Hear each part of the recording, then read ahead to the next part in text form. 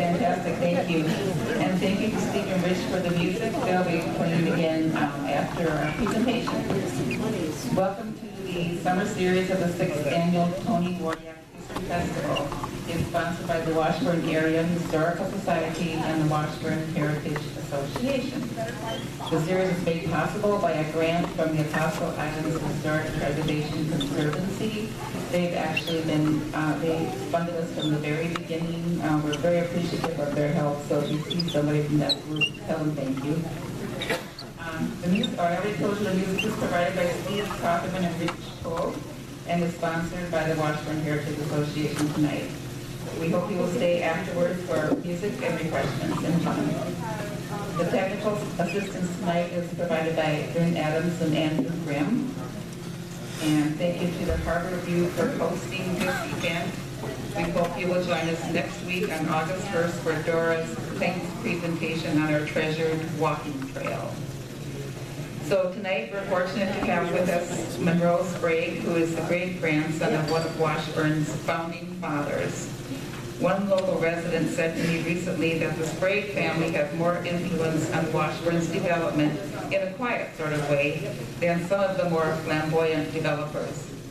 And while many families have come and gone, Monroe and Carol Sprague and their families still come here several times a year and actively support this community.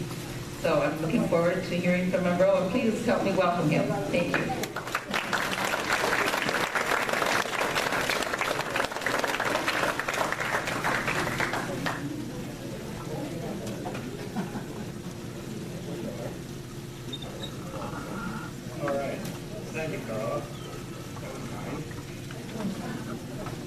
Fun to come back. Always fun to come to Washburn. We look forward to it every year. And Carol and I, Carol's my wife, we enjoyed all the facilities that you have here, all the beaches of Washburn and Midfield County. So it's still a wonderful place to come and visit.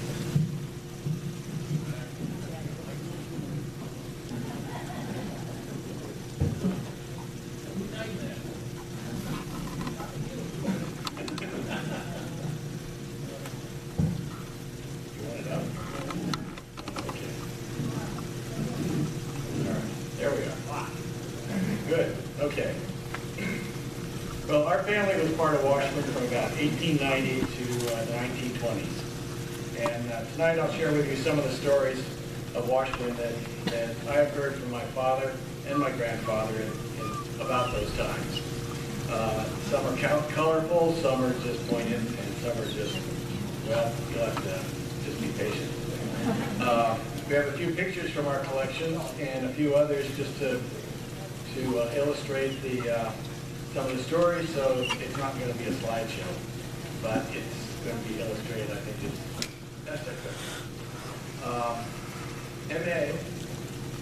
M.A., as we called him, now it's Greg, who mostly went by M.A., came to Washburn in 1890 for the business of lumber.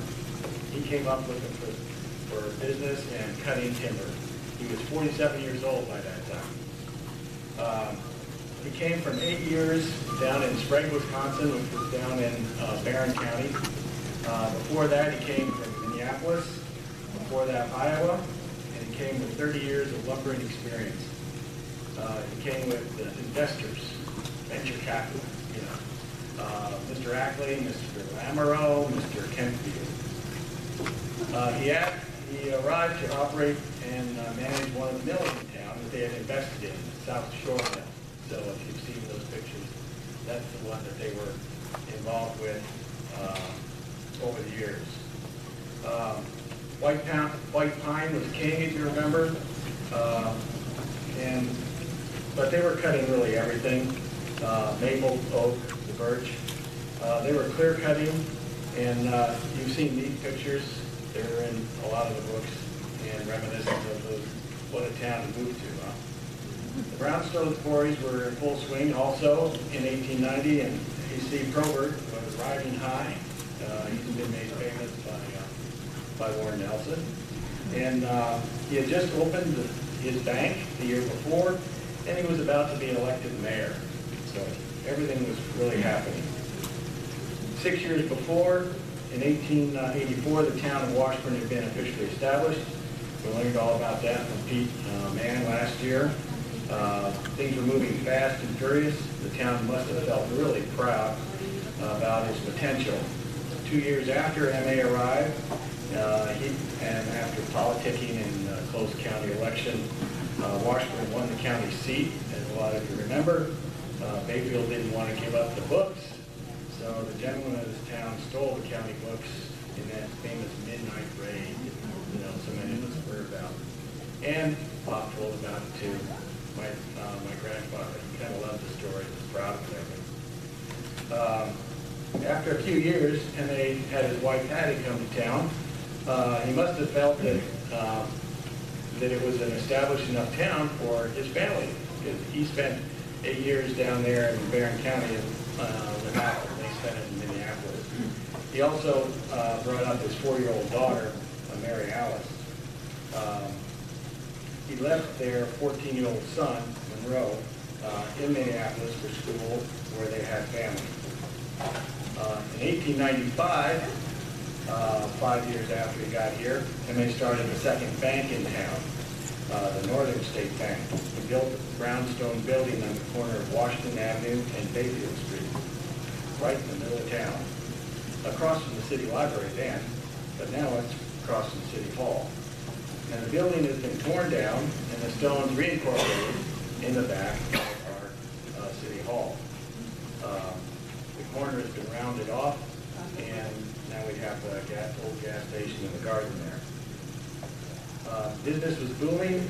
There was lumber mills at the south end. There were quarries at the north end. Ships were coming and going. Washburn's new port for coal and grain was developing fast. The railroad had been here for 10 years, and Washburn was going to be the railhead for the West. Oh, things looked good. Telephone service had been installed in 1893 and was extended to connect Washburn to the surrounding communities and the world in 1898. So electric power companies were started to electrify the community, turning the new century in 1900 must have been really exciting for business and everybody here. So in 1900, that was the year M.A. was able to get his 24-year-old son to come and join him in business. That was my grandfather, Monroe H. Sprague. He had just finished the University of Minnesota Law School, and when he arrived, he was put in charge of the South Shore lumber mill. He was cutting lumber night and day, and Mr. Larson, as you know, has written a lot about the lumber companies back then and all the cutting they did, how they were so busy. The South Shore mill was powered at saws by other equipment with a steam engine, and they needed a steady source. Of water, pure, clean water for the boilers. The lake water had been used for many years, but the water quality of the South Shore Bay, now the West End Park, was deteriorating because of logs and all the debris in the water from the mills. Having to deal with the water pollution in its early form, Monroe, as manager of the mill, decided to drill a well. With the well driller, Mr. Huff, he walked up behind the slope behind the mill and found a big bull thistle bush. He figured it had a taproot that went down looking for water. He cut off the bull thistle with his knife and told the driller to follow the taproot down. Drilling started in the fall of 1902, and first went pretty quickly, but then they started to hit hard rock. The drilling slowed to less than a foot a day, and it was stopped for the winter, and then began in March of 1903. With the drilling, not much better. The rock was still there, and it was still hard. So Mr. Huff became very discouraged and wanted to give up. So he and Monroe made a deal and said that when he would drill to 120 feet, and at that point, they'd call it quits. So he drilled, and it's 119 feet, 8 inches, 4 inches short. He came running into the lumber office and said he dropped his whole rig into the well. The whole thing fell into a big cavern below, and the water came gushing out. And that's what we have today. And ever since that, for the last 115 years, the water was poured from that hole. The flow was measured at 224 gallons a minute through a 4-inch pipe casing, and it raised a column of water 12 feet. So it had some pressure. And you can read about it all, and you probably have on the plaque that's there on the rock that my dad put there, probably in the 60s. It was the first reported artesian well in the area and the discovery of artesian water. And in California, we're really understanding the treasure that this water is, for sure. So about that same time, 1902-03, MA, the big businessman, bought a farm just north of town. It was along Highway 13 and between here and Bayfield. And I'm sure it had been clear cut like the rest of the country and was part of the cutover. It is reported to be about 1,500 acres and stretched between the road and the lakeshore, including what we now know as Hogan Point. It had a few barns and a caretaker's house, and he ran cattle and dairy on it with some crops and orchards.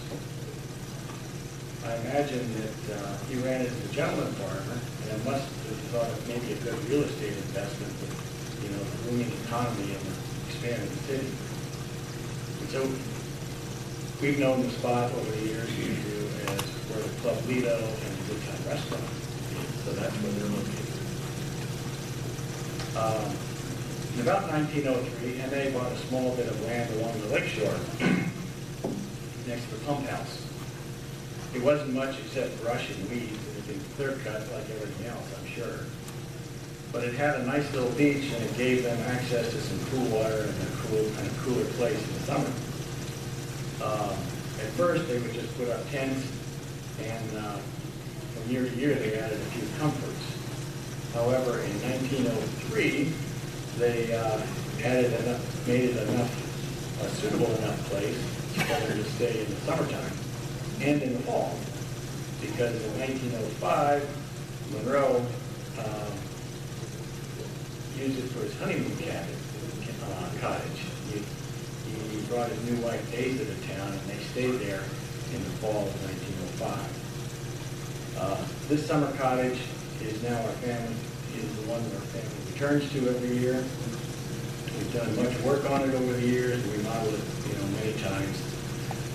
We have kept a lot of our favorite parts and the historical character of it. We've used the wood from timeless timber in Ashland to finish the parts on the inside. As many of you know, timeless timber was the company that milled us out the logs. They salvaged the lumber and the logs from the lake shore, from the bottom of the lake, and then cut it into lumber. It's fun to think that some of that lumber that we put in the new place was cut by MA and Monroe. So Daisy had been his childhood sweetheart, and they'd gone to school together in Minneapolis. They both had attended the University of Minnesota. She had studied to be a school teacher, and after graduation, had gone west to Colorado to teach. From all reports, she was one of those strong-minded pioneer women that joined the men to settle the developing country in those years. And I believe she had her own ideas how a civilized society should be lived when she came to Washburn. Before the winter of 1905, the two had moved into an apartment in the bank building downtown. In 1905 also, DuPont bought the property up there in the ravine by Barksdale, which you know of. Everybody's heard the story of the stranger in the red boots that came to town and started asking questions and buying property. And if you haven't, you should look it up. I'm not going to repeat that one tonight. But it turned out he was for the Atlantic Chemical Company, which then was bought by DuPont. So they started buying property, and soon DuPont Life became incorporated in Washburn. As the managers and workers moved into town, and the company began contributing to the community for the construction of homes, of course, and the DuPont Club later on. But earlier, it contributed and donated the Memorial Park, as a lot of you may have stopped and read at the monument. this became a happening place in the summertime. They built a pavilion where they had parties and beaches, and they had a beach and a long pier for swimming, and there were party boats leaving for picnics up and down the shore, including down to Houghton. One of my grandfather's favorite stories was that one summer a bear cub was found by one of the citizens, and it was learned that the mother had died of some unfortunate consequence. So the town took pity on the poor cub and took it under its care. It did so by chaining it to a post down at the park. And there it became the delight of the summer's entertainment. And you can imagine how the kids used to run back and forth to home every day and report on the bear's activities and what it was doing and what it wasn't. And you can imagine how it was fed, you know. And I can also imagine some of the poking and prodding it must have endured. I have to chuckle. It's a real contrast to today's bear sensitivities. Last half of the decade, Washburn was becoming more and more cityfied with an arrival of DuPont and my grandmother. I'm sure Washburn had been a lumberjack and a mill workers town, and I suspect it was pretty rough. The city was passing ordinances left and right, and temperance was growing as a new movement. One establishment was fined $35 and made to buy a license that it couldn't use because it was found that it's, quote, cream of hops, and the quote, had too much alcohol in it. So the hammer was coming down. One of my grandfather's favorite stories was that the city leaders passed an ordinance that there could not be a bar within 1 block of a church. And there were at least 7 churches in town by then, and there must have been a great deal of objection and debate about that. I don't think it's come up in a town hall meeting since, really. It may even torn families apart, you know, in the debate. But in the end, my grandfather reported that 5 churches had to be moved.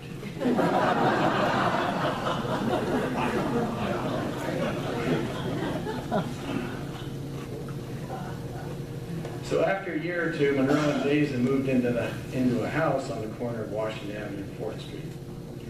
Another favorite story was my dad's this time, was about the day my grandfather brought home a small pig and walked in the front door. He announced that they were going to raise it up for ham, and Daza calmly listened to his idea and took the pig. She then replied that she would have nothing of it, and proceeded back through the house. In the kitchen, she picked up a large knife on the way through, and on the back porch, she neatly slit the pig's throat and threw it on the back lawn. He said there was no more discussion after that. And he always liked to say that actions speak a lot louder than words. So in 1910 or 11, Monroe bought a motor car, and supposedly the first new one in Washburn. It was a brush roadster. He was 34 years old, successful, and had a new family. He could tour around town with his gorgeous wife in a sporty royal blue open-air car. But I don't have any stories about that. I can only suspect that Daza had other ideas what she was going to do at her time. He also said that people clearly declined that they were ever going to ride in a contraption like that. So the one interesting thing about it is, on the back he wrote the detail of the car. And I think we've come a long way since. I always enjoy noticing that windshields were extra. The axles hadn't developed much beyond the wagon, being hickory. And it had 30-inch wheels with ball bearing hubs, so special. The engine had a 6-inch cylinder with a 7-inch stroke. So it's that big around, and it went that far. It had a 25-pound counterweight to cut down the vibration. So with my calculation, that makes it a 232 cubic inch engine, for 3,800 seats. And it must have been gravity fed because the story was to go up some of the hills, you had to turn around and go up backwards. The maximum speed was 30 miles an hour, but usually if you made 24 to 25 on a good road, that was great. He drove it here from Minneapolis, 226 miles. Took him 21 hours. I figured that was about 3 days, or 4, because I don't think he drove after dark. At the bottom there, you might be able to see that it cost $400, and even car agencies then were ready to give deals, because at the bottom you say he really paid $300 with the extras, like the windshield. So I'm sure he felt proud about that too. So by 1912, M.A. was ready to slow down at age 69 and maybe retire. He started building his retirement home, the farmhouse, and out on the property north of town. This is the restaurant building we know today. The contractor was Mr. Carson, and he built the house with walls using 2x8 studs from the mill. The walls were filled to the eaves with sawdust from the mill for insulation. They had a widow's walk on top, as you can see, and they said you could see all the way to Houghton Point from up there. His wife, Hattie, Susan showed me this tonight, was a painter, and so she painted from up there on the widow's walk. So this is, I don't think she saw the waterfall, and I'm not sure where the mountain was. She had good light to paint it. In the basement it had a furnace for central heating, it had a pump for running water, and it had an electric generator for lights. It also had a sewage system for indoor toilets. So in 1913, he and Hattie moved into the house, but he continued to go into town and was on the bank. I think he was still president of the bank, and he had other businesses in town that he kept track of. So life was good in 1915. The early summer routine was to go down to the lakeshore where it was cool. In fact, move the whole house down there. Everyone had kids. The kids had a beach and water to play with. Monroe and Daisy's kids were about 8, 6, and 2, and they were busy, I'm sure, like all the kids are today. Got to keep them active with something.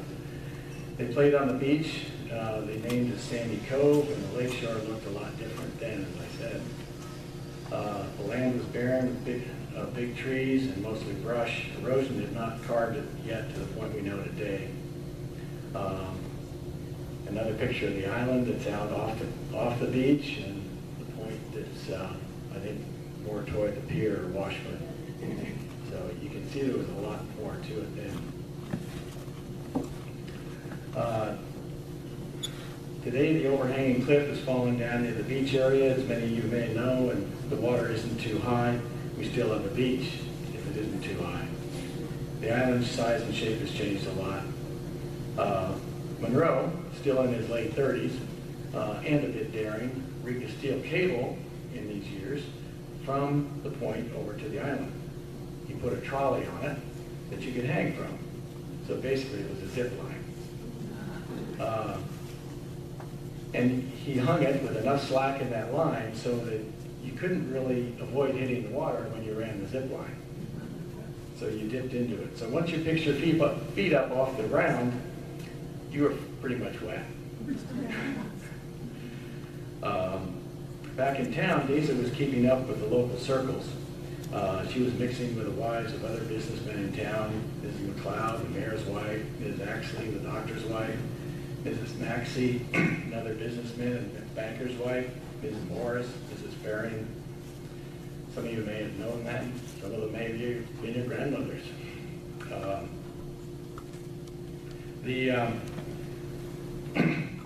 So said she was getting involved in the social life, and she was setting up social, some of the social affairs like luncheon parties and things like that. These luncheon parties were a lot of work, so she directed her children, my uncle, my father, and his sisters, into helping set them up. And there wasn't any escape, I'm sure, from data.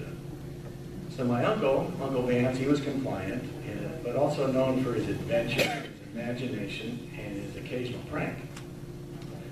One task was to set the table properly with silver settings and china and water glasses. And you remember those kind of things. Everyone had cloth napkins, and name cards, and places to sit, so they knew where Mrs. Maxey was going to sit. Well, I guess Mrs. Maxey was known for being especially proper and well endowed, which she presented robustly. Somehow my uncle had the idea Mrs. Maxey would be his next objective. So for one luncheon party, he prepared a special water glass for her. He drilled a tiny hole in one side, just down from the edge. When they set the table, they were able to set her water glass just right. The little hole had to be pointing down when she picked it up for drink. Then it would send a little dribble of water down on her bosom, which she would indignantly brush away. It happened several times, from what I understand, before she gave up her thirst. But I can imagine their delight in watching from the kitchen doorway, and I never heard what the consequences were for any of them. So in 1916, M.A.'s daughter, Mary Alice, became fond of a gentleman in town, the pharmacist. This was Mr. Benjamin Whiteman, and they were married. As a wedding gift, M.A. built a bungalow on First Street for them. Naturally, it has many features that are incorporated in his farmhouse. So this is Mr. Whiteman with the snow then. As we saw last year, the Kaczmaryks have done a wonderful job bringing that house back to life after the last 100 years. It still has push-through drawers in the kitchen cabinet down between the kitchen and the dining room, much as I heard the farmhouse had. This let them wash the dishes and silverware in the kitchen, put them away in the cabinet.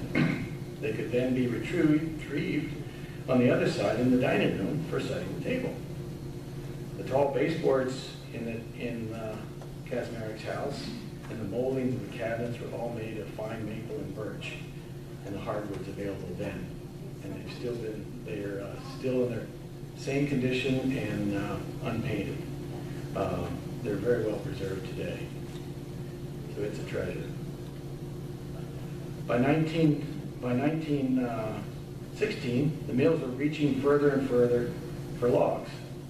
Much of it was contract work with other companies at the South Shore Mill or the MH Lumber Company.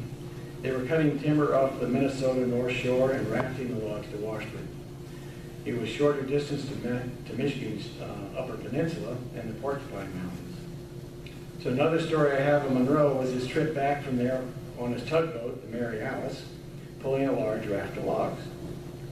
With a maximum speed of 2.5 miles per hour, he had a little maneuverability when he was overtaken by a storm. You know how those come up. He pulled the tug and raft in behind Gull Island to wait for the storm. So I'm sure you all know where Gull Island is, so let me illustrate that. You recognize the Apostle, of course, and it's hard to pick out Gull Island unless you get a little closer. So there's Stockton and Madeline in Michigan. So where's Gull? There it is. So he pulls his tugboat in behind there for the storm and waits for it to finish. Well, it takes 3 days before it blows over. And he kind of ran low on provisions, so he got pretty hungry. But he managed to get to the island somehow and started harvesting a few seagull eggs. He found that if there was a single egg in the nest, it was fresher, because he had noticed that seagulls lay several eggs and they're several days apart. So if there was only one, that meant it was pretty fresh If there's two, he wasn't sure which one was fresh. Otherwise, he noticed they tasted a bit fishy. So once the storm passed, he chugged home, and they must have been really worried at home with 3 days in the storm out there. So in 1917, M.A. passed away. He died from an abdominal problem. We really don't have a better diagnosis. He came ill over several months and was advised he would not get better unless he had an operation. A surgeon, Dr. McClellan, came over from St. Paul and performed the operation in a hospital in Ashland. He began a good recovery but passed away a week later at home. And with this proclamation in the Washburn paper, the businesses closed for half a day of his funeral. Washburn businesses started to hit some slowdowns in the 1919 and in the late early 20s. Shipbuilding industry was started with great hopes. There was a shipyard. The Anchor Shipbuilding Company was established west of the Thompson Mill, which is down west of 10th Street. They received an order for one boat, the Ashton Hudson, but didn't receive any other significant orders. The next phase of businesses in Washburn just were not booming. And Washburn life started to slow down to what it is in the easy pace of today. So today our family returns to the old cottage to take in the lake shore and enjoy the lake and the times we did then. We enjoyed Washburn as a friendly place, a chance to share some quality times. So my dad used to say that change occurs slower now, but every once in a while the point falls into the lake. So there you have it. I'm glad you're all here in Washburn. It's wonderful to come and join you every summer. Carol and I and our family really enjoy it. So thank you very much.